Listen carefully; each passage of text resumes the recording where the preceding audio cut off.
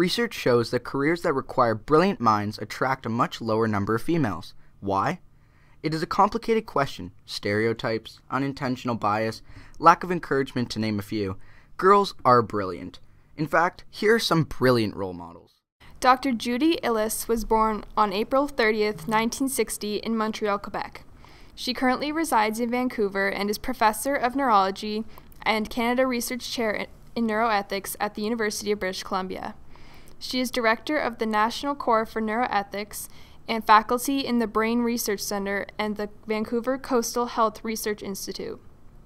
Dr. Illes is a co-founder and member of the governing board of the International Neuroethics Society. As a pioneer and eminent scholar in the field of neuroethics, she has made groundbreaking contributions to ethical, social, and policy challenges at the intersection of biomedical ethics and neuroscience, including advances in stem cells, neuroimaging, neuroscience, the law, and commercialization of healthcare.